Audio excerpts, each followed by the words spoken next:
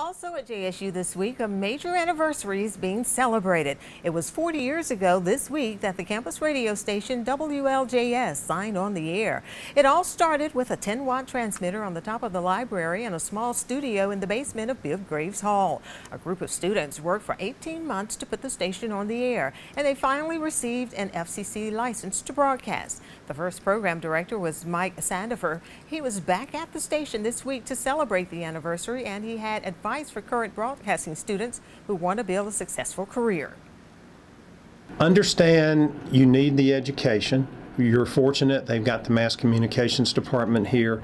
Follow your passion, whether it be journalism, maybe it's broadcasting, but follow your passion. And if you have a dream, do everything to maybe leave a legacy for someone else to benefit from years from now. Sandifer was asked if he thought 40 years ago that the new radio station would be a success.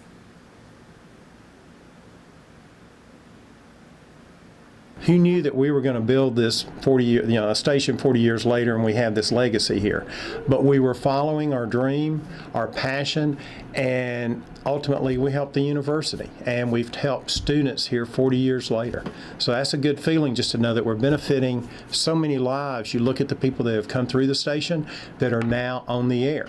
And we've all talked about Rick and Bubba and so many others. I can't remember them all. I didn't know them all.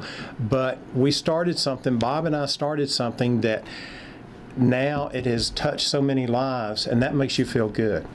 Joining Sandifer in putting the station on the air 40 years ago was Bob Waldrop, who served as WLJS's first program director. He was also back this week, that is, for the anniversary.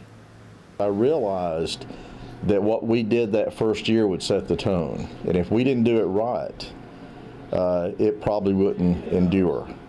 And I look back, what really amazes me is that you had all of these students, none of whom were getting paid. They weren't getting course credit for being there. They weren't able to apply any of that toward a degree. In essence, they weren't working to be in radio or broadcasting. They were history majors and English majors and political science majors, but just really had a passion for that radio station. And to think about that what they were doing there was so significant that it would lead to what we have today.